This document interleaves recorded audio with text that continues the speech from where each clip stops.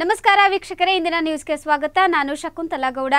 ಇತಿಹಾಸದಲ್ಲೇ ಮೊದಲು ಶ್ರೀ ಕ್ಷೇತ್ರ ಧರ್ಮಸ್ಥಳದಿಂದ ಬಂದಿರುವ ಈ ರೀತಿ ಪ್ರಕಟಣೆ ಭಕ್ತರಿಗೆ ನಿರಾಸೆ ಮೂಡಿಸಿದೆ. ಈ ತಿಂಗಳಿನಲ್ಲಿ ಬೇಸಿಗೆಯ ಬಿಸಿಲಿನ ತೀವ್ರತೆಯಿಂದಾಗಿ ದೇಶಾದ್ಯಂತ ನೀರಿನ ಅಭಾವವು ದಿನದಿಂದ ದಿನಕ್ಕೆ ಹೆಚ್ಚಾಗುತ್ತಿದ್ದು, ನಮ್ಮ ದಕ್ಷಿಣ ಕನ್ನಡ ಜಿಲ್ಲೆಯು ನೀರಿಗಾಗಿ ಜನರು ತುಂಬಾ ಕಷ್ಟಪಡುತ್ತಿದ್ದಾರೆ.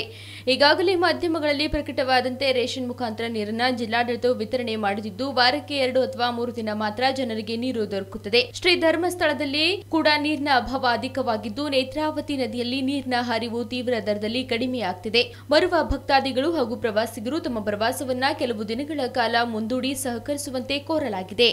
ಶಾಂತಿ ಸುವ್ಯವಸ್ಥೆ ಕಾಪಾಡಲು ಪೊಲೀಸರಿಗೆ ಸಾರ್ವಜನಿಕರ ಸಹಕಾರ ಅಗತ್ಯ ಎಂದು ಮಂಡ್ಯ ಎಸ್ಪಿ ಶಿವಪ್ರಕಾಶ್ ದೇವರಾಜ್ ಅವರು ಮನವಿ ಮಾಡಿದರು. ಮಂಡ್ಯ ಜಿಲ್ಲೆಯ ಕೆಆರ್ಪೇಟೆ ಪಟ್ಟಣ ಪೊಲೀಸ್ ಠಾಣೆಗೆ ಜಿಲ್ಲಾ ಪೊಲೀಸ್ ವರಿಷ್ಠಾಧಿಕಾರಿ ಶಿವಪ್ರಕಾಶ್ ದೇವರಾಜ್ ಭೇಟಿ ಮಾಡಿ ದಲಿತರ ಕುಂದುಕೊರತೆಗಳನ್ನು ಆಲಿಸಿದರು. ಕಿಕ್ಕೇರಿ ಪೊಲೀಸ್ ಠಾಣೆಯ ವ್ಯಾಪ್ತಿಯಲ್ಲಿ ದಲಿತರಿಗೆ ಸೂಕ್ತ ರಕ್ಷಣೆ ಹಾಗೂ ಸಾಮಾಜಿಕ ನ್ಯಾಯ ಸಿಗುತ್ತಿಲ್ಲ. ಠಾಣೆಯಲ್ಲಿ ಪೇದೆಗಳಿಂದ ಲಂಚದ ಹಣ ನೀಡದಿದ್ದರೆ ಸಮಸ್ಯೆಗಳಿಗೆ ಸ್ಪಂದಿಸುತ್ತಿಲ್ಲ.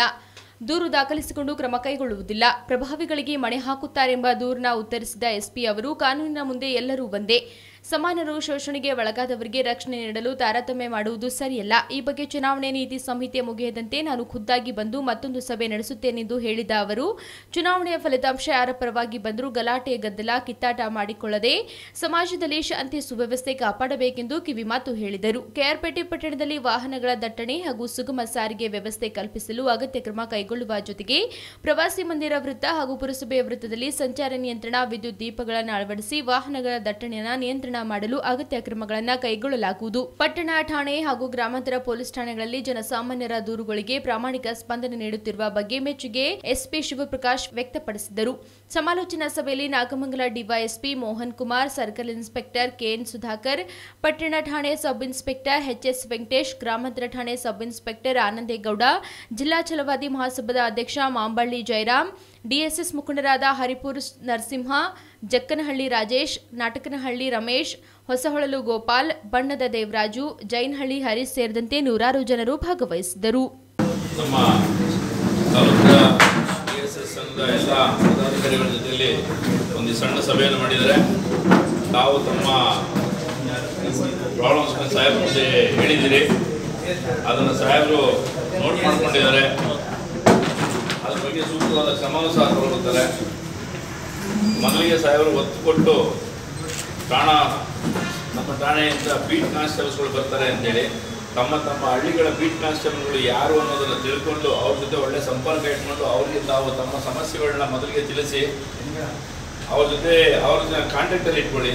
ಅವ್ರನ್ನ ನಿಮ್ಮ ಊರಿನಲ್ಲಿ ಆಗುವಂಥ ಪ್ರತಿಯೊಂದು ವಿಷಯನ ಅವ್ರಿಗೆ ತಿಳಿಸಿ, ಅವ್ರ ಕಡೆಯಿಂದ ಆಗದೇ ಇದ್ದಲ್ಲಿ ನಂತರ ನಮ್ಮ ಸಬ್ ಇನ್ಸ್ಪೆಕ್ಟರ್ಗಳು ಇರ್ತಾರೆ, ನಂತರ ನಾವು ಇರ್ತೀವಿ. ನಮ್ಮಗಳಿಗೆ ಅದನ್ನು ತಗೊಂಡು ನಮ್ಮ ಗಮನಕ್ಕೆ ಖಂಡಿತವಾಗಿಯೂ ನಿಮ್ಮ ಸಮಸ್ಯೆಗಳನ್ನ ಬಗೆಹರಿಸೋದ್ರಲ್ಲಿ ನಾವು ಯಾವುದೇ ಹಿಂದೆ ಮುಂದೆ ನೋಡದೆ ಮಾಡಿಕೊಡ್ತೀವಿ.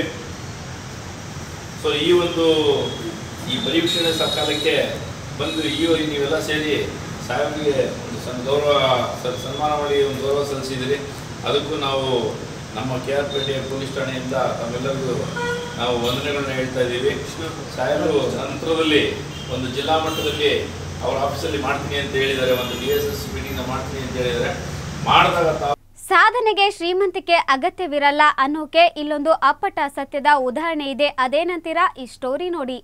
ಮನಸ್ಸಿನಲ್ಲಿ ಛಲ ಹಾಗೂ ಸಾಧಿಸುವ ತುಡಿತವಿದ್ದರೆ ಬಡತನ ಅದಕ್ಕೆಂದು ಅಡ್ಡಿಯಲ್ಲ ಎಂಬುದನ್ನು ತೋರಿಸಿಕೊಟ್ಟಿದ್ದಾರೆ ರಮೇಶ್. ಬಡತನದ ಅಂತ ರಮೇಶ್ ಭಯಪಡೋ ಬದಲಿಗೆ ತನ್ನ ಉನ್ನತ ವಿದ್ಯಾಭ್ಯಾಸದ ಜೊತೆಗೆ ಗಂಗಾವತಿಯ ಸಿಂಡಿಕೇಟ್ ಬ್ಯಾಂಕ್ನಲ್ಲಿ ಎಟಿಎಂನ ಗಾರ್ಡ್ ಆಗಿ ನೈಟ್ ಡ್ಯೂಟಿಗೆ 8,000 ರೂಪಾಯಿ ಸಂಬಳಕ್ಕೆ ಕೆಲಸಕ್ಕೆ ಸೇರಿದ. ಹೀಗೆ ಕೆಲಸ ಮಾಡ್ತಾನೆ ನಗರದ ಎಸ್ಕೆಎನ್ಜಿ ಪ್ರಥಮ ದರ್ಜೆ ಕಾಲೇಜಿನಲ್ಲಿ ಎಂಎ ಕನ್ನಡದಲ್ಲಿ ರ್ಯಾಂಕ್ ಪಡೆದಿರುವುದು ಮಾತ್ರವಲ್ಲದೆ ಚಿನ್ನದ ಪದಕ ಕೂಡ ಗಳಿಸಿದ್ದಾರೆ. ಮಂಗಳವಾರ ವಿಜಯನಗರದ ಶ್ರೀಕೃಷ್ಣ ದೇವರಾಯ ವಿಶ್ವವಿದ್ಯಾಲಯದ 7ನೇ ಘಟಿಕೋತ್ಸವದಲ್ಲಿ ಮಗನ ಸಾಧನೆಯನ್ನು ನೋಡಿ ರಮೇಶ್ ಅವರ ತಾಯಿ ದೇವಮ್ಮ ಬಹಳ ಸಂಭ್ರಮ ಪಟ್ಟಿದ್ದಾರೆ. ಬಡತನ ಎಂದು ನಮ್ಮ ದೇಶದಲ್ಲಿ ಅದೆಷ್ಟೋ ಯುವಕ ಯುವತಿಯರು ಶಿಕ್ಷಣವನ್ನ ಅರ್ಧದಲ್ಲೇ ನಿಲ್ಲಿಸಿ ಯಾವುದಾದ್ರೊಂದು ಉದ್ಯೋಗ ಅಂತ ಹೋಗ್ತಾರೆ. ಕೆಲವರಿಗೆ ಓದೋ ಆಸಕ್ತಿ ಇದ್ರೂ ಅದು ಸಾಧ್ಯ ಇಲ್ಲ ಅನ್ಕೊಂಡು ಸುಮ್ಮನಾಗ್ತಾರೆ. ಆದರೆ ಇಲ್ಲೊಬ್ಬ ಯುವಕ ಬಡತನಕ್ಕೆ ಹೆದರಿ ಶಿಕ್ಷಣ ಮೊಟಕುಗೊಳಿಸದೆ ಅದಕ್ಕೊಂದು ಪರಿಹಾರ ಹುಡುಕೊಂಡು ಕಷ್ಟಪಟ್ಟು ಓದಿ ಕಾಲೇಜಿನಲ್ಲಿ ಮೊದಲ ಸ್ಥಾನ ಪಡೆದು ಈಗ ಯುವಕ ಹಾಗೂ ಯುವತಿಯರಿಗೊಂದು ಮಾದರಿಯಾಗಿ ಸ್ಫೂರ್ತಿ ಹಾಗೂ ಪ್ರೇರಣೆಯಾಗಿದ್ದಾನೆ.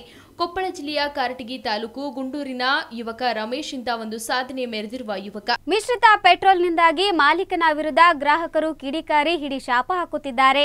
ಅಥಣಿ ತಾಲೂಕಿನ ಕೆಂಪುವಾಡ್ ಗ್ರಾಮದಲ್ಲಿ ಇರುವಂತಹ ಪಂಪ್ನಲ್ಲಿ ಘಟನೆ ನಡೆದಿದ್ದು ಕಳೆದ 2 ದಿನಗಳಿಂದ ಪೆಟ್ರೋಲ್ನಲ್ಲಿ ಡೀಸೆಲ್ ಮಿಶ್ರಿತವಾಗಿ ಪೆಟ್ರೋಲ್ ನೀಡುತ್ತಿದ್ದು ಪೆಟ್ರೋಲ್ನಲ್ಲಿ ಡೀಸೆಲ್ ಮಿಶ್ರಿತವಾಗಿ ಗೊತ್ತಿದ್ದರೂ ಸಹ ಪಂಪ್ ಸಿಬ್ಬಂದಿಗಳು ಹಾಗೆ ಪೆಟ್ರೋಲ್ ನೀಡುತ್ತಿದ್ದಾರೆ.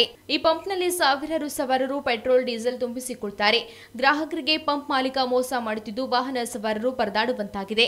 ಕೆಲವು ವಾಹನಗಳು ಪ್ರಾರಂಭವಾಗದೆ ಸವಾರರು ಪರದಾಡುತ್ತಿದ್ದು ಸಿಬ್ಬಂದಿಗಳ ತಪ್ಪಿನಿಂದ ಜನರು ತಮ್ಮ ವಾಹನಗಳಿಗೆ ಆಗಿರುವ ತೊಂದರೆಯನ್ನು ಸರಿ ಮಾಡಿಕೊಡಿ ಎಂದು ಆಕ್ರೋಶ ವ್ಯಕ್ತಪಡಿಸಿದ್ದಾರೆ.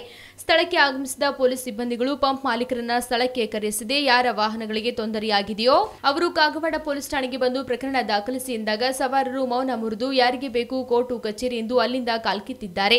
ಸ್ಥಳಕ್ಕೆ ಬಾರದ ಪಂಪ್ ಮಾಲೀಕನು ತನ್ನ ಮೊಬೈಲ್ ಬಂದ್ ಮಾಡಿದ್ದಾನೆ. ಸವಾರರ ಸಂಪರ್ಕಕ್ಕೆ ಸಿಗದೆ ಉಳಿದಿದ್ದು ಸವಾರರು ತಮ್ಮ ವಾಹನಗಳಿಗೆ ಆಗಿರುವ ತೊಂದರೆಯನ್ನ ತಾವೇ ವಾಹನಗಳನ್ನ ರಿಪೇರಿ ಮಾಡಿಕೊಳ್ಳುವ ಪರಿಸ್ಥಿತಿ ಬಂದೊದಗಿದೆ. ಈ ಘಟನೆ ಕಾಗವಾಡ ಪೊಲೀಸ್ ಠಾಣಾ ವ್ಯಾಪ್ತಿಯಲ್ಲಿ ನಡೆದಿದೆ. ನಾಪತ್ತೆಯಾಗಿದ್ದ ವಿಜಯಪುರದ ಕಾಂಗ್ರೆಸ್ನ ರೇಷ್ಮಾ ಪಡಕನೂರ್ ಅವರ ಮೃತದೇಹ ಪತ್ತೆಯಾಗಿದೆ. ಕೊಲ್ಹಾರ ಬಳಿಯ ಕೃಷ್ಣಾ ನದಿಯಲ್ಲಿ ಶವ ಪತ್ತೆಯಾಗಿದೆ. ವಿಜಯಪುರ ಜಿಲ್ಲೆಯ ಕೊಲ್ಹಾರ ತಾಲೂಕಿನ ಕೊಲ್ಹಾರ ಸೇತುವೆ ಕೆಳಗೆ ಶವ ಪತ್ತೆಯಾಗಿದ್ದು ಕಳೆದ ರಾತ್ರಿ ದುಷ್ಕರ್ಮಿಗಳು ಕೊಲೆ ಮಾಡಿ ಬಿಸಾಕಿರಬಹುದು ಎಂಬ ಶಂಕೆ ವ್ಯಕ್ತವಾಗಿದೆ. ನಿನ್ನೆ ರಾತ್ರಿ ನೆರೆಯ ಮಹಾರಾಷ್ಟ್ರದ ಎಂಐಎಂ ಮುಖಂಡರೊಬ್ಬರೊಂದಿಗೆ ಕಾರ್ನಲ್ಲಿ ತೆರಳಿದ್ದ ಶಂಕೆ ವ್ಯಕ್ತವಾಗಿದೆ. ಕೊಲ್ಹಾರ ಪೊಲೀಸ್ ಠಾಣಾ ವ್ಯಾಪ್ತಿಯಲ್ಲಿ ಘಟನೆ ನಡೆದಿದ್ದು ಈ ಮೊದಲು ಜೆಡಿಎಸ್ ಜಿಲ್ಲಾಧ್ಯಕ್ಷೆಯಾಗಿದ್ದ ರೇಷ್ಮಾ ಅವರು ಕಳೆದ ವಿಧಾನಸಭಾ ಚುನಾವಣೆ ವೇಳೆ ಜೆಡಿಎಸ್ ತೊರೆದು ಕಾಂಗ್ರೆಸ್ ಸೇರ್ಪಡೆಯಾಗಿದ್ದ ರೇಷ್ಮಾ ಪಡಕನೂರ್ 2013ರಲ್ಲಿ ದೇವರಹಿಪ್ಪರಗಿ ಕ್ಷೇತ್ರದಿಂದ ಜೆಡಿಎಸ್ನಿಂದ ಸ್ಪರ್ಧಿಸಿ ಸೋಲು ಅನುಭವಿಸಿದ್ದರು. ಕಳೆದ ಚುನಾವಣೆ ವೇಳೆ ವಿಜಯಪುರದ ಆಕಾಂಕ್ಷಿಯಾಗಿದ್ದರು. ಟಿಕೆಟ್ ಸಿಗದ ಹಿನ್ನೆಲೆ ಜೆಡಿಎಸ್ ತೊರೆದು ಕಾಂಗ್ರೆಸ್ ಪಕ್ಷಕ್ಕೆ ಸೇರ್ಪಡೆಯಾಗಿದ್ದರು. ಸರ್ಕಾರ ವಿವಿಧ ಯೋಜನೆಗಳಿಂದ 50 ಕೋಟಿ ಜನರು ಲಾಭ ಪಡೆದಿದ್ದಾರೆ ಎಂದು ಬಿಜೆಪಿ ರಾಷ್ಟ್ರೀಯ ಅಧ್ಯಕ್ಷ ಅಮಿತ್ ಶಾ ಹೇಳಿದ್ದಾರೆ. ಈಶಾನ್ಯ ರಾಜ್ಯಗಳು ಮತ್ತು ಪಶ್ಚಿಮ ಬಂಗಾಳದಲ್ಲೂ ನಾವು ಉತ್ತಮ ಪ್ರದರ್ಶನ ತೋರಿದ್ದೇವೆ. ಒಡಿಶಾದಲ್ಲಿ ನಮ್ಮ ಸಾಧನೆ ಉತ್ತಮವಾಗಿರಲಿದೆ. ದಕ್ಷಿಣದ ಎಲ್ಲ ರಾಜ್ಯಗಳಲ್ಲೂ ನಮ್ಮ ಸಂಖ್ಯೆಯಲ್ಲಿ ಸುಧಾರಣೆಯಾಗಲಿದೆ. ಮಹಾರಾಷ್ಟ್ರದಲ್ಲೂ ಹೆಚ್ಚಿನ ಸಂಖ್ಯೆ ನಮ್ಮದಾಗಲಿದೆ. ಅಮಿತ್ ಶಾ ನಾಥೂರಾಮ್ ಗೋಡ್ಸೆ ಕುರಿತು ಸಾಧ್ವಿ ಪ್ರಜ್ಞಾ ಸಿಂಗ್ ನೀಡಿದ ಹೇಳಿಕೆ ಹಿನ್ನೆಲೆಯಲ್ಲಿ ಅವರಿಗೆ ಕಾರಣ ಕೇಳಿ ನೋಟಿಸ್ ನೀಡಿದ್ದು 10 ದಿನದ ಒಳಗಾಗಿ ಉತ್ತರಿಸುವಂತೆ ಸೂಚಿಸಲಾಗಿದೆ. ಬಳಿಕ ಶಿಸ್ತು ಪಾಲನಾ ಸಮಿತಿ ಸೂಕ್ತ ಕ್ರಮ ಕೈಗೊಳ್ಳುತ್ತದೆ ಎಂದು ಅಮಿತ್ ಶಾ ಸುದ್ದಿಗಾರರ ಪ್ರಶ್ನೆಗೆ ಉತ್ತರಿಸಿದರು. ಕಳೆದ 5 ವರ್ಷದಲ್ಲಿ ನಮ್ಮ ಸರ್ಕಾರದ ಸಾಧನೆಗಳ ಬಗ್ಗೆ ತೃಪ್ತಿ ಇದೆ. ಬಹಳ ದೀರ್ಘಕಾಲದ ಬಳಿಕ ಸತತ 2ನೇ ಅವಧಿಗೆ ಸರ್ಕಾರವೊಂದು ಪೂರ್ಣ ಬಹುಮತದಿಂದ ಇದೇ ಮೊದಲ ಬಾರಿಗೆ ಅಧಿಕಾರಕ್ಕೆ ಬರ್ತಿದೆ ಎಂದು ಪ್ರಧಾನಿ ನರೇಂದ್ರ ಮೋದಿ ಹೇಳಿದರು. ಚುನಾವಣೆಯ ಪ್ರಚಾರ ಅಭಿಯಾನ ಸಮಾಪ್ತಿ ಹಿನ್ನೆಲೆಯಲ್ಲಿ ದೇಶದ ಜನತೆಗೆ ಕೃತಜ್ಞತೆ ಸಲ್ಲಿಸಲು ಹಾಗೂ ಸರ್ಕಾರದ 5 ವರ್ಷಗಳ ಸಾಧನೆಗಳ ಬಗ್ಗೆ ವಿವರಿಸಲು ಬಿಜೆಪಿ ಕರೆದ ಪತ್ರಿಕಾಗೋಷ್ಠಿಯಲ್ಲಿ ಪಕ್ಷದ ಅಧ್ಯಕ್ಷ ಅಮಿತ್ ಶಾ ಹಾಗೂ ಪ್ರಧಾನಿ ನರೇಂದ್ರ ಮೋದಿ ಪಾಲ್ಗೊಂಡಿದ್ದರು. ಕಳೆದ 2 ಚುನಾವಣೆಗಳ ಸಂದರ್ಭದಲ್ಲಿ ಐಪಿಎಲ್ ನಡೆಸಲು ಸಾಧ್ಯವಾಗಿರಲಿಲ್ಲ. ಬಲಿಷ್ಠ ಸರ್ಕಾರವಿದ್ದಾಗ ಐಪಿಎಲ್, ರಂಜಾನ್ ಪರೀಕ್ಷೆಗಳು ಮತ್ತು ಇತರ ಹಲವು ಕಾರ್ಯಗಳನ್ನು ಶಾಂತಿಯುತವಾಗಿ ವ್ಯವಸ್ಥಿತವಾಗಿ ನಡೆಸಲು ಸಾಧ್ಯವಾಯಿತು. ಪ್ರಧಾನಿ ಮೋದಿ ಪ್ರಜಾಪ್ರಭುತ್ವವನ್ನು ಸಂಭ್ರಮಿಸೋಣ. ಪ್ರಧಾನಿ ಮೋದಿ ಬಹಳ ದೀರ್ಘಕಾಲದ ಬಳಿಕ ಸತತ 2ನೇ ಅವಧಿಗೆ ಸರ್ಕಾರವೊಂದು ಪೂರ್ಣ ಬಹುಮತದಿಂದ ಅಧಿಕಾರಕ್ಕೆ ಬರುತ್ತಿರುವುದು ಇದೇ ಮೊದಲು. ಪ್ರಧಾನಿ ಮೋದಿ ನನಗೆ ದೊರೆತ ಬೆಂಬಲದಿಂದ ಮನಸ್ಸು ತುಂಬಿ ಬಂದಿದೆ. ನನಗೆ ತೋರಿದ ಪ್ರೀತಿ ಮತ್ತು ಬೆಂಬಲಕ್ಕಾಗಿ ದೇಶದ ಜನತೆಗೆ ಕೃತಜ್ಞತೆ ಸಲ್ಲಿಸುತ್ತೇನೆ. ಪ್ರಧಾನಿ ಮೋದಿ ನಮ್ಮ ಪ್ರಜಾಪ್ರಭುತ್ವದ ಶಕ್ತಿ ಜಗತ್ತಿಗೆ ತಿಳಿದಿದೆ. ಜಗತ್ತಿನ ಮೇಲೆ ಪ್ರಭಾವ ಬೀರೋ ಶಕ್ತಿ ಭಾರತಕ್ಕಿದೆ.